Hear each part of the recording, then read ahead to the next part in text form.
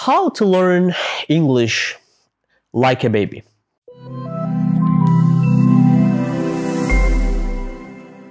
So, there is a huge problem out there. There are a lot of confused English students and confused English learners. Perhaps you are one. These students know a lot of English. They know a lot of grammar rules. But the problem is that they cannot understand instantly and effortlessly. They cannot understand and speak clearly, confidently. They know about English, linguistics, the academic study of nouns, verbs, pronouns, phrases, and the clauses and different verb tenses. All that stuff, but they cannot perform. They cannot understand instantly and effortlessly, cannot speak clearly, confidently. That's a huge problem, guys. All these adult students out there who just cannot actually speak English well and understand it well, even though they have known a lot.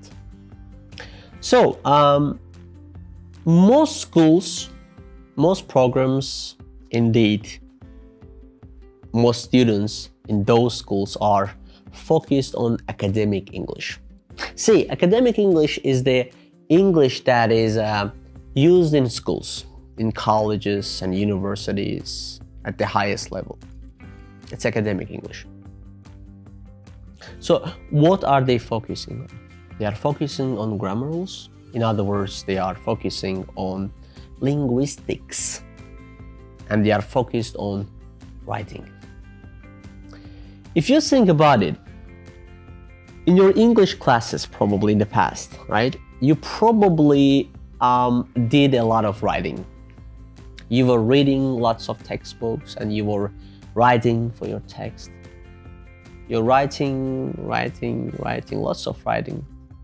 Not just a normal writing, not writing a letter to someone else, not writing an email to another one, but actually writing papers, writing essays, things like that.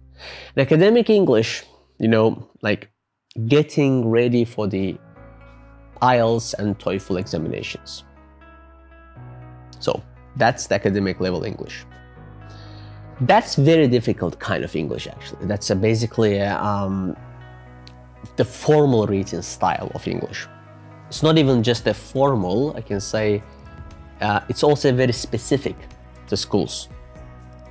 So academic English, the English you've learned most of your life, probably, is a very small section of normal English.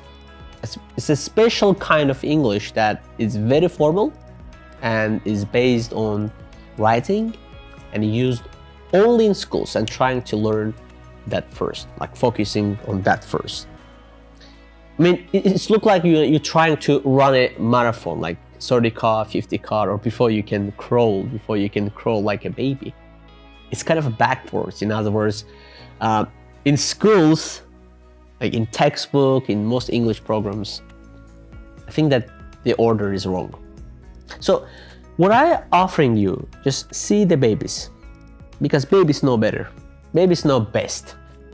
How do babies learn English? So let's think about this. What do they do first? Let's talk about the steps. What are the steps? What is the schedule that a baby follows? Well, the first baby focuses totally on listening, naturally, right? When they are first born, they cannot speak, they cannot read, they cannot write, but they listen for at least a year, and they are only listening. They are not speaking at all. They might make some sounds like ba, ba, ba, da, da, da, but they are not speaking words. They are not speaking English, for example, if they are American, maybe. So, what are they doing?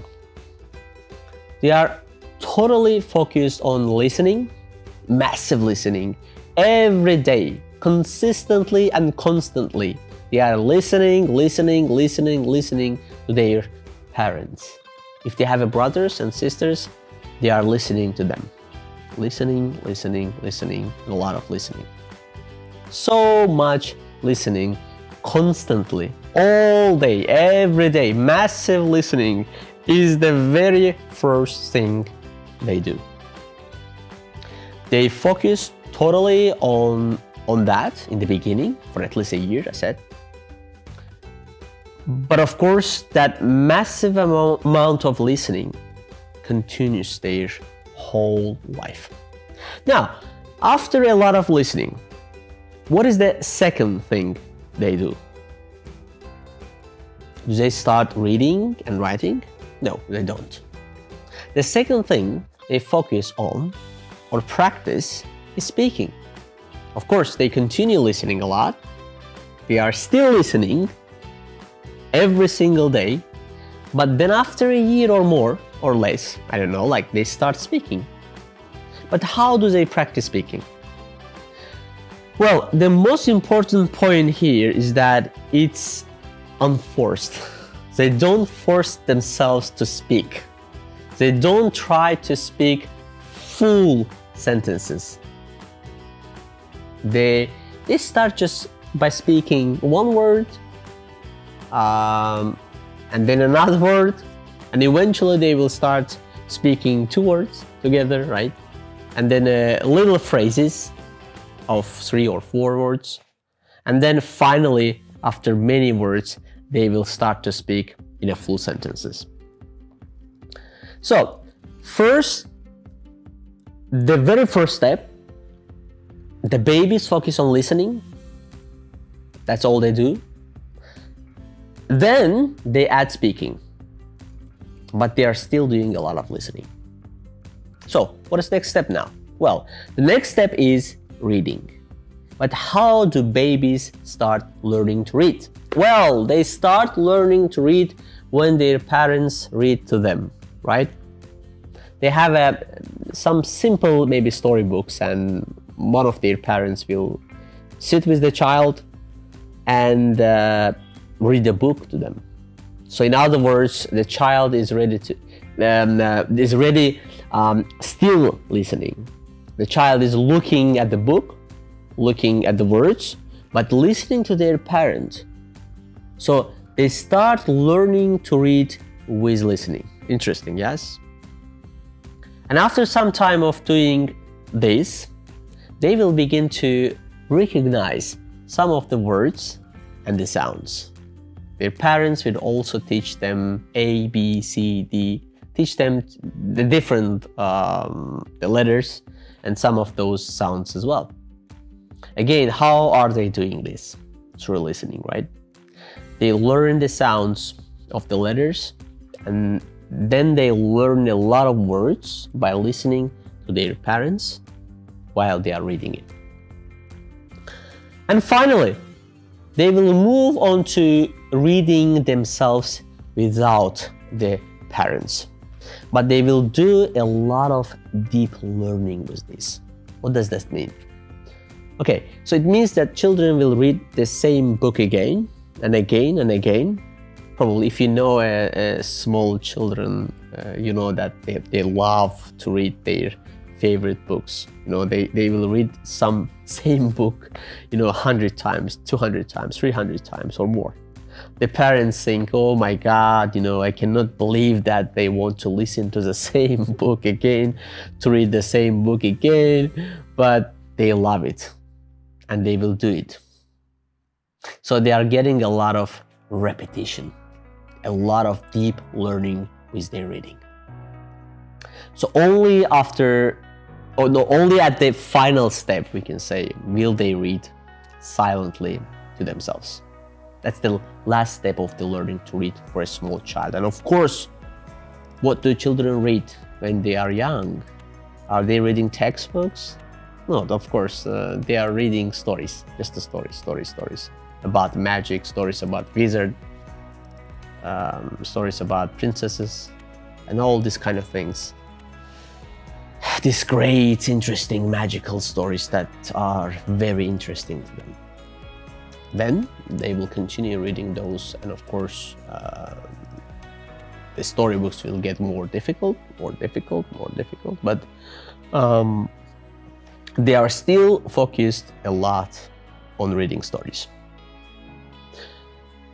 Only at the end, finally, the last step is writing.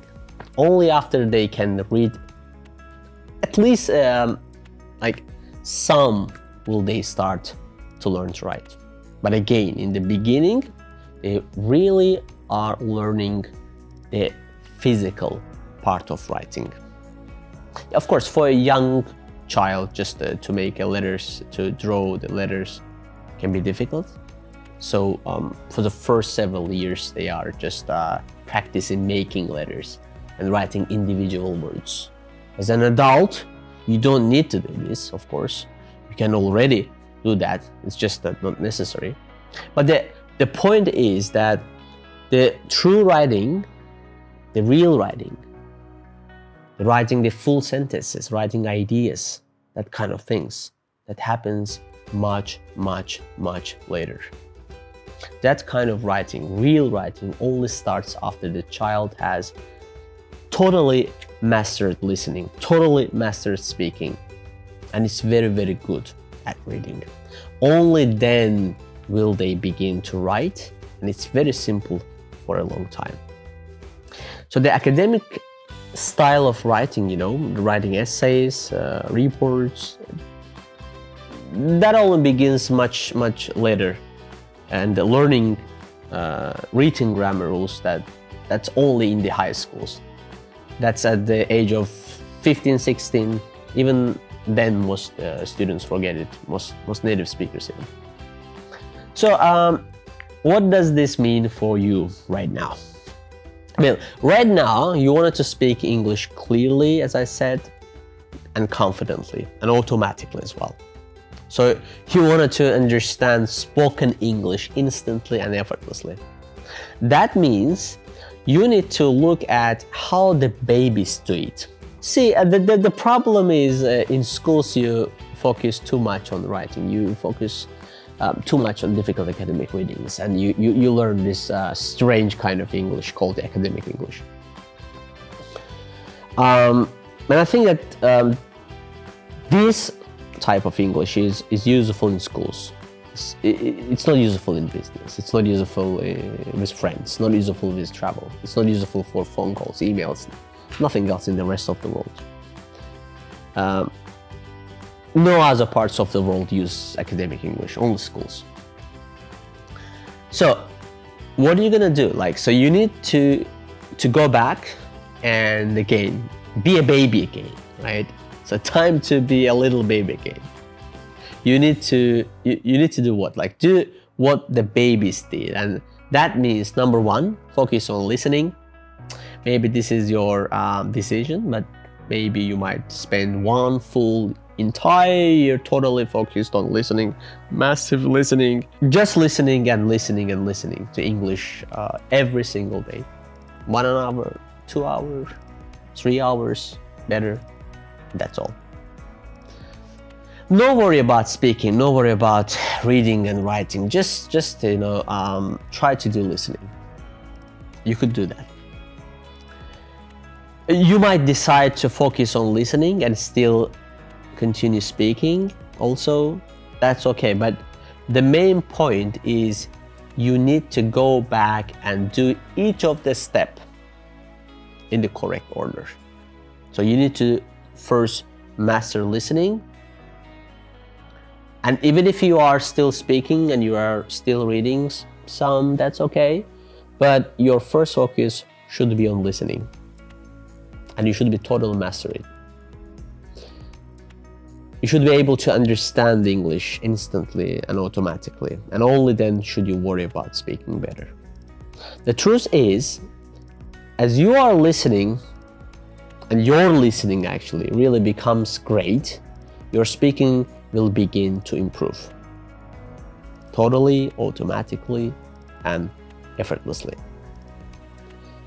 You could decide to practice a little bit of speaking for presentations, just so you sound more confident, but the main thing you should do is totally focus on listening. I know I'm just repeating the word listening so much. I just wanted to remind it to you once more. Now, after you have mastered listening and you speak quite easily, then you could focus on reading. And you could be reading lots of novels, lots of storybooks. And you can even do that at the same time. You could do that with listening. So you could read a book and listen to the audiobook at the same time. For example, lots and lots of reading and listening are just coming out with the reading, with the transcript of it. So only then